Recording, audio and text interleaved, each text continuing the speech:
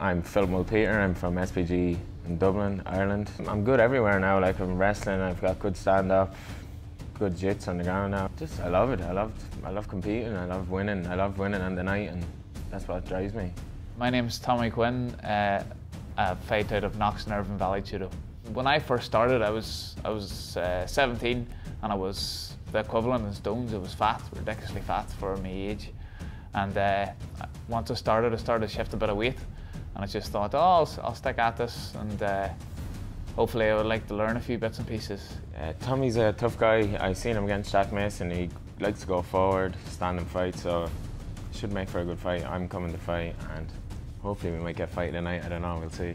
I know his name's a Honey Badger, and apparently he's got that for a reason. He's had a couple of real tough fights, and apparently he's a really stubborn fighter in that he'll be there to the bitter end.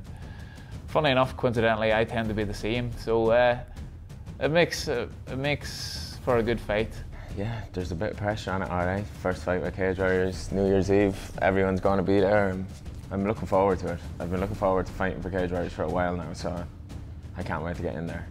Ideally, I would like to stop him with a TKO in the second round, hopefully wear him out in the first with me on orthodox striking, but a fight's a fight, you can't tell until you get in there.